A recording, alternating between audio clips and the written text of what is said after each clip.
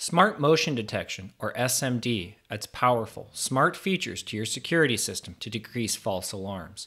By filtering out unwanted notifications from wind, animals, and debris, you only get the notifications that matter most. Here's how to set it up.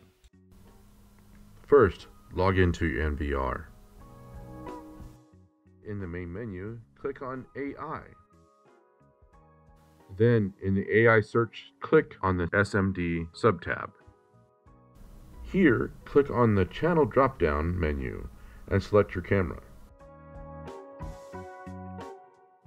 Below, a list of recorded events will appear. Find your date and time, then click the play button at the right-hand side.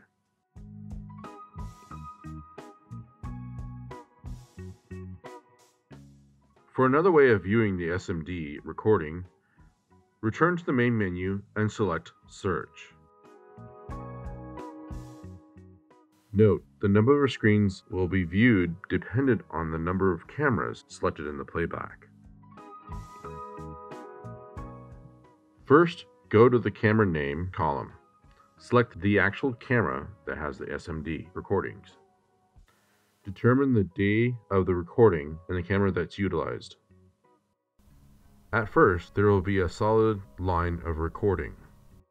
To find the SMD recordings, you will need to go to the car and human icon and click it. You will find a box that says human or car vehicle.